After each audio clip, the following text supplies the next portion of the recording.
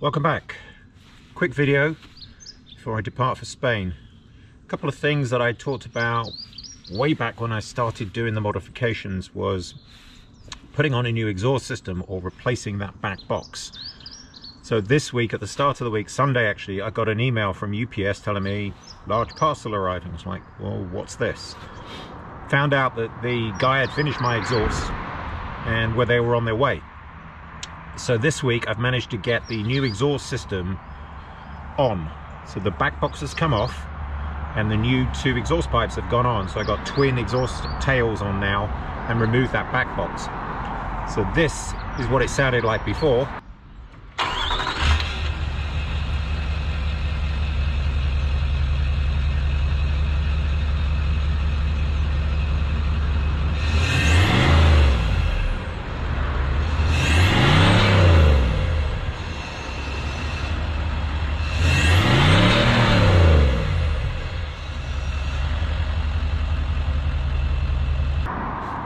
And this is what it sounds like now.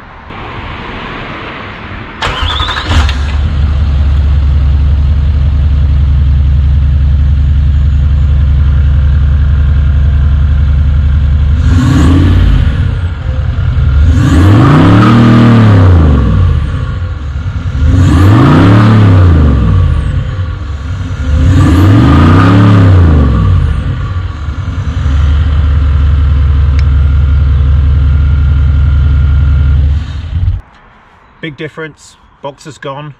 Really happy with the way it looks at the back. The brackets are sort of angled down a little bit.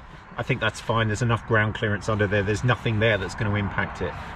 So one other thing I've mentioned a couple of weeks ago in my New Year's video was that I was going to do a vinyl wrap on the rear. Finally managed to get that sorted in. I've been juggling schedules around and everything like that. So first thing, managed to hop over to Farnborough. Company called FPS. They did the work for me. They did the work on the Defender and they managed to install my window vinyl wraps. So let's have a look and see what you think. So with chainsaws going in the back, this is what it now looks like. This is a frosted Union Jack. I think you can see that. And it breaks up the drug dealer. All black. I quite like it. As you can see, it's just made of frosted vinyl. It is still setting, but yeah, it's pretty good. There's one on this side.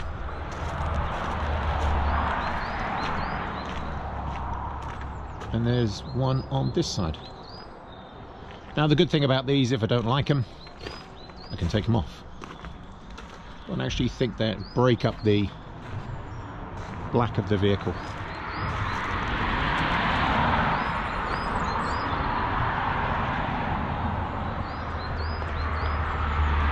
So that is all done. Now there are a couple of modifications that I'm going to be doing to the vehicle, and parts have been ordered and they're on their way.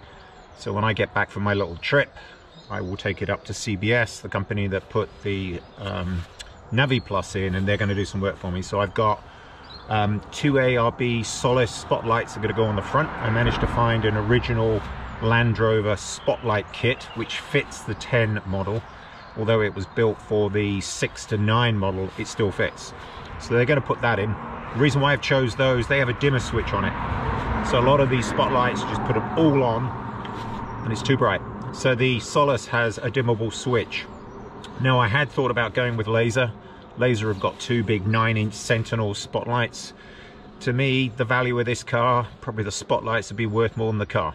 I'm joking, of course, but I cannot justify spending £1,200 for a pair of spotlights. So I'm going to go with the ARB Solis. I'm quite happy with them.